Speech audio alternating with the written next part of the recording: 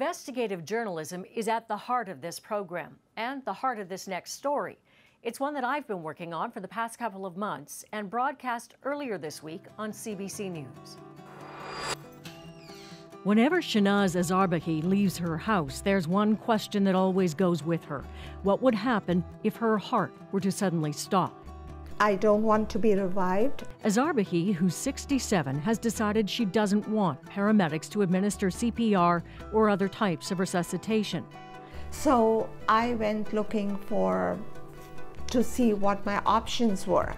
Hospitals are used to dealing with Do Not Resuscitate orders or DNRs, but what about when people want that option if something were to happen at work or at home? So these are the forms that I got from the Ministry of Health. Azarbahi and her family doctor filled out what's known as a DNR confirmation form. But there's a problem. Turns out this Ontario government form with its official serial number isn't actually connected to any registry, and first responders haven't been given any guidance on where to look for it. A paramedic's first response will be to initiate care until the documentation is found. Azarbahi is so fearful paramedics won't see it, she's taken to wearing it around her neck, even posting it on her wall. And my son comes in and he looks at it and he says, "Mama, this looks so morbid." Alberta has a green sleeve program directing first responders to look on the fridge.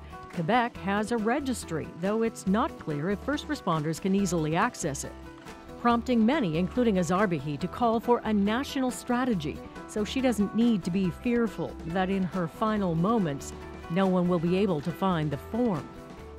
Now, that story exposed some gaps in the way that DNR orders are handled across the country. And out of frustration, Azarbahi has resorted to an extreme way to make sure that paramedics know she does not want to be resuscitated. She invited us into a very personal moment to show you what she does. Shahnaz, show me what you sometimes do. I actually write on myself.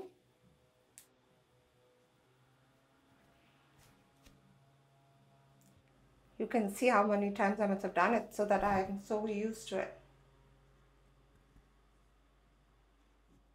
Why do you do this? Just in case if I'm on the street, on the road somewhere, and I don't have the form, at least somebody knows. Even if they don't look at anything, DNRC means please do not touch me. Do you feel that you have any choice but to do this? None whatsoever.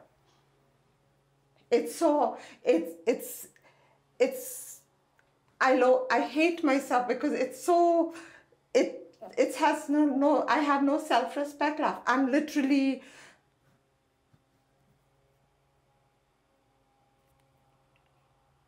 It seems so extreme. if they had a proper system in place, I wouldn't be doing this. Do you think I enjoy it? Do you enjoy seeing me doing this? I don't think so. From the look of your face, no. Listen, as a reporter, I know when you see that, I've got your attention. You're going to watch and listen to that story just to find out why she's doing that. But as a journalist, I also need to be sure that I'm not exploiting her and that she really understands just how much privacy she's giving up to make her point. It's an issue journalists often grapple with. Harriet calls me. Come to the hospital, she says, to film what may be a final scene. Hey, Harriet. Hi, Duncan. The CBC's Duncan McCue got an intimate glimpse into the lives of terminally ill patients for a documentary series about the debate over medically assisted dying. Just a personal question, because at some point I'm going to be sitting with my mom. What, for when Adam comes, what do you want to share with him? Just that I love him, which he knows. Duncan and his crew chronicled Harriet Scott's final days. They were in the room as she had her last moments with her family. You're the best son in the world. So how do reporters balance getting what they need to do their jobs with the privacy of the people whose stories they are telling? Duncan, this is a challenge for us all when we deal with stories where we're really in someone's personal, private space. How did you test whether Harriet really understood how much privacy she was giving up? It was, right from the beginning, it was awkward for me because we were there expressly with the purpose to follow her until she died. I knew she was dying. We knew she was dying. That was why she was chosen to be a subject of the piece. And so when I first met Harriet, it was awkward. We're here to follow you until you die. Harriet was incredibly comfortable and open about talking about her death. And so that made me comfortable about talking about death with her, even though I'd never met her before. And then suddenly we're into this relationship where she and I got into very intimate space very quickly, talking about life and death, literally life and death issues. And yet this is a couple years ago already, and as you watch the tape and as I watch you now, I can see the emotion you still feel about your part of that experience. And we did get very close, as you do when you follow anybody over a couple of months. I make it, it's really important to me that I check in with my story subjects regularly to remind them that I'm not your friend. I'm a reporter. I'm here to observe as objectively as I can. But of course you get close to people, and watching Harriet was so intimate with us, sharing those last moments. And so I asked that question about my mother because I could see my mother. You know, I got that close to her. And as a reporter, I see that moment, I hear you asking it, and I think, good for you, because I'm not sure I could have gotten it out. And yet it's the question to be asked in that moment. But when it's you sitting there, it's hard to find that space between journalist asking the question and person feeling that moment.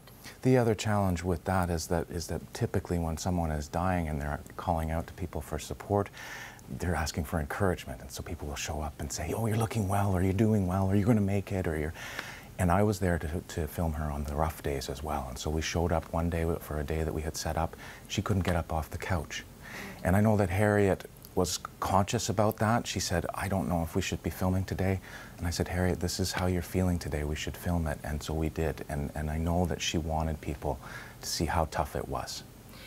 You work as a journalist. You're the host of Cross Country Checkup on CBC Radio. You are also a journalism prof.